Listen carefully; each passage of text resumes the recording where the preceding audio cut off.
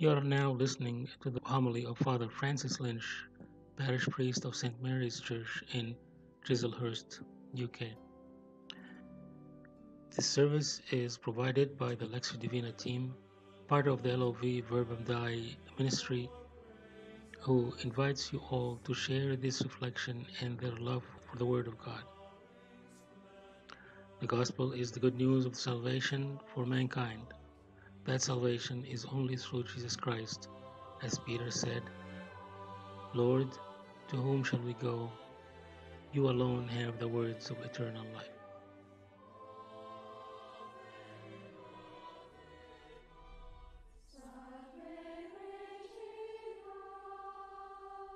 Good morning or good afternoon. I'd like to greet everyone who's listening to the recording, and in particular to the members of the LOV who are hoping to read and pray and to live the gospel.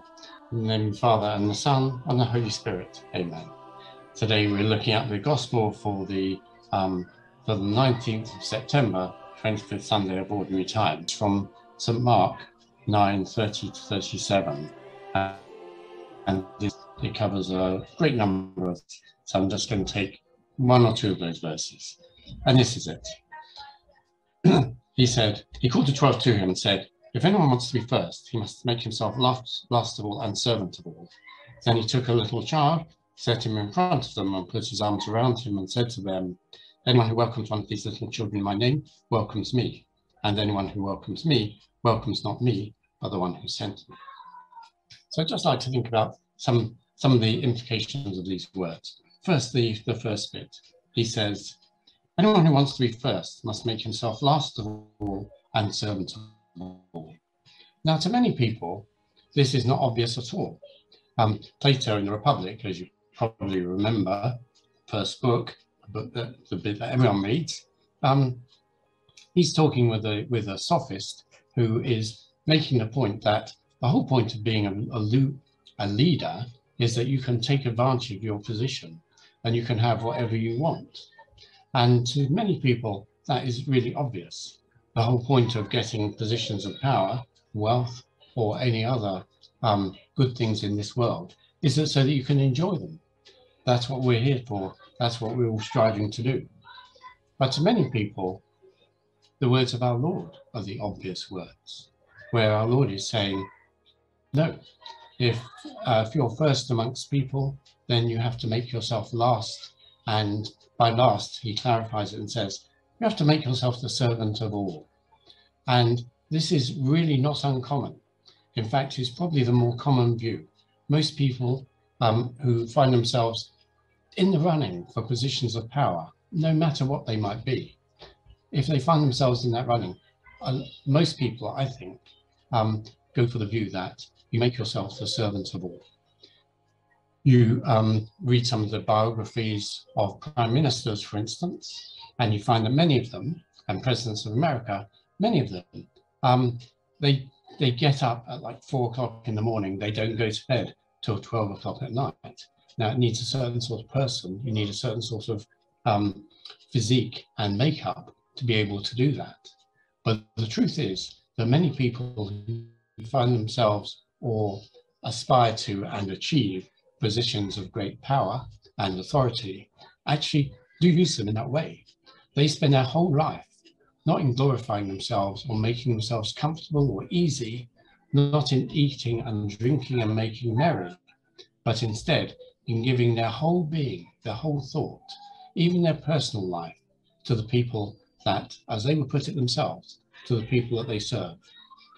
It's a commonplace that people say at the end of their parliamentary career or a career in any government. They say things like, "It's been an honor, a privilege to serve my people." And both those words, honor or privilege on the one hand, and to serve, need to be taken seriously.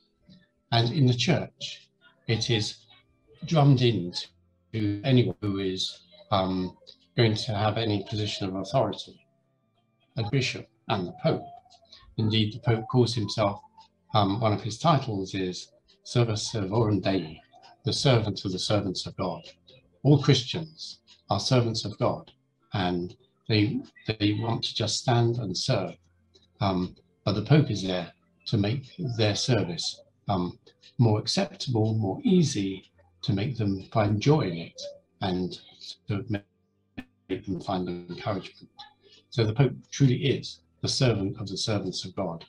And in a lesser way, so is every priest, especially every parish priest, every bishop. He is there worrying about and serving his people. So that's the first point I'd like to make. The second point is this. Going on. Then he took a little child, set him in front of them, put his arms around him and said to them, anyone who welcomes one of these little children in my name welcomes me. Incidentally, this child, by tradition, we know the name of this child. His name was Ignatius, and he became the Bishop of Antioch. And he was arrested and put on trial, and he was going to be put on trial in Rome. So they took him from Antioch, which is in the north part of Syria, or possibly the south part of Turkey, depending on which you adhere to. He was taken by boat, and the boat followed the coast and landed in a number of places. And in each of these places, he wrote a letter to the local bishop. And these letters still exist, and you can easily get them published in Penguin. And he became St. Ignatius of Antioch, one of the great fathers of the church. Whether it's true that he actually was the boy whom our Lord took aside, or whether our Lord took aside children from time to time and said, become like one of these, put a child in front of them when he was doing his sermons, when he was preaching his sermons. Maybe it wasn't just the once, maybe it was several times, and maybe he was just one of these. But that was the tradition anyway. And the thing which he is saying is, anyone who welcomes one of these children in my name welcomes me. Now, the word child, it does mean a small person, not in the sense of being a dwarf, but in the sense of being young. A child is one who hasn't reached the age of maturity.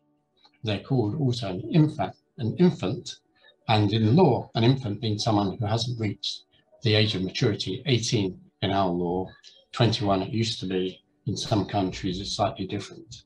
The infant is one who is deprived of all sorts of what other people would describe as rights.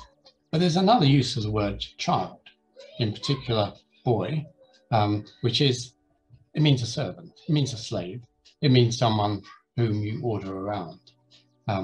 So for instance, when the centurion is talking about his servant, he uses the word child or boy. And typically people do this all the time.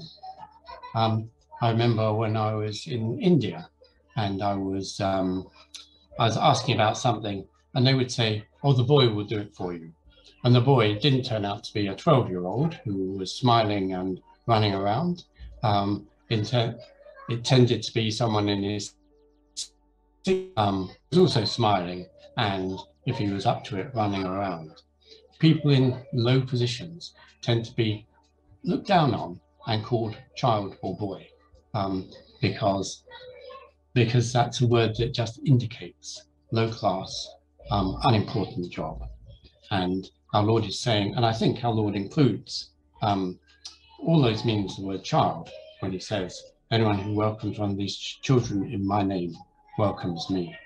So we should go out of our way, or at least this is one way of looking at it, not the only way. We should maybe go out of our way to look for the poor and the needy, those who are oppressed, those who are despised, those who are never going to make it in the ways of the world, but nevertheless, they are the children of God, and we should welcome them in the name of Christ. So I think I'll leave it there, and we'll finish in the name of the Father, and the Son, and the Holy Spirit. Amen. And I'll give you the blessing. The Lord be with you. And may Almighty God bless you, the Father, and the Son, and the Holy Spirit. Amen. Go in the peace of Christ. Thanks be to God.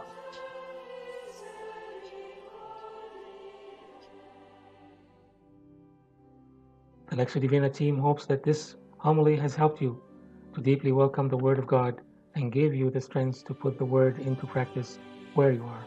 You can send us your prayer intentions by emailing them to us using the following email address: lov_verbumdei, VERBUMDEI @outlook.com. The Wednesday prayer gathering at 6:30 p.m. UK time, and Father McGowan will pray particularly for these prayer intentions. If this homily has enlightened you or touched you in any way, please share it with your relatives, friends, community, and on your social media. Have a blessed week.